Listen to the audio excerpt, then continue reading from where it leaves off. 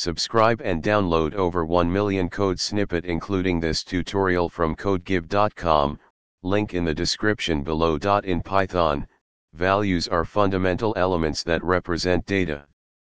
These can be integers, floating point numbers, strings, booleans, or more complex data structures like lists and dictionaries. Understanding how to define values is crucial for programming in Python. In this tutorial, we will cover the basics of defining values with code examples.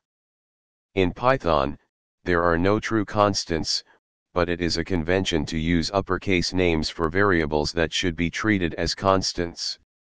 Defining values is a fundamental concept in Python programming. Whether you're working with numeric types, strings, booleans, or more complex data structures, understanding how to define and use values is essential. By mastering this skill, you'll be better equipped to manipulate and work with data in your Python programs. ChatGPT.